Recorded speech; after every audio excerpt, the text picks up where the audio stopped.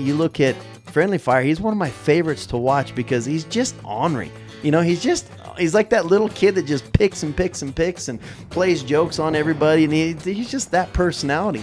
And when he's at a rodeo, you look at him when the performance is actually going on, because he's one of our superstars, Final Four, he'll be in the back pin bucking in place, looking over the chute, and he'll stand there and just buck, kicking over his head. He wants to be out under the spotlight, doesn't he? But it's awesome.